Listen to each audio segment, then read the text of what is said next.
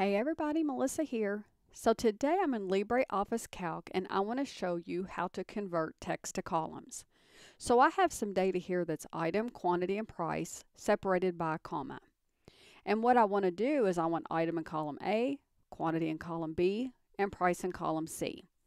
So what we're going to do is highlight our data and go to Data, Text to Columns, and tell it how it's separated. Well, ours is separated by a comma.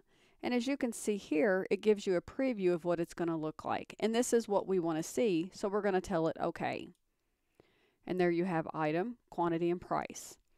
Now for this data here, I have item, quantity, and price separated by a comma, but I've put in some spaces there so I can show you how to remove those spaces while you're converting it to columns.